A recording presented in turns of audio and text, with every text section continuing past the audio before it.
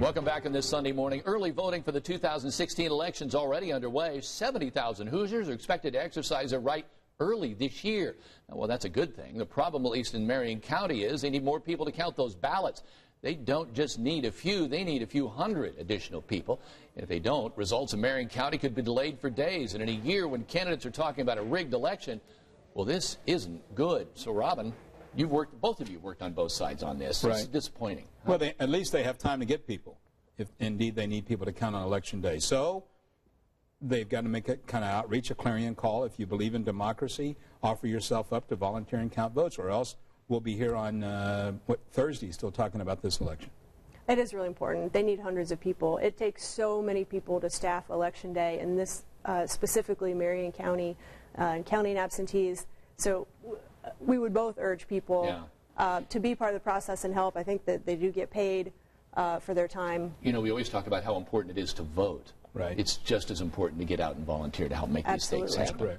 In the race for governor, Eric Holcomb got a little extra help in this last week. One-time presidential candidate and current Wisconsin Governor Scott Walker made a trip to Indiana to offer his endorsement of Holcomb for governor. Voters are smart. They want candidates who are going to deal with the issues. They don't want distractions. That may be good for the national media, but I think people here in this state and other states like it throughout the Midwest want people who are going to focus on the issues. Well, and Democrat John Gregg was not to be outdone. He was out meeting with early voters this week as well. I'm hoping that Hoosiers look beyond the party labels, and as a Democrat you have to in Indiana, because you've got to have support from independents and moderate Republicans to get elected. But you know, there's a lot at stake in this election. We're electing a governor to lead us into our third century now that we're celebrating 200 years, and we're focusing on the economy and inclusiveness and public education. Robin, can John Gregg attract independents and moderates to win this? He already has. I mean, that's what's shown up in your own poll, because we did look at your results, and it's a valid poll. So, yes, he's already doing that. I mean, he's talked about working with Democrats and Republicans. He did that in the General Assembly when he was Speaker. So, yeah, that's a carryover. Sure he can. Jen, how do you see this?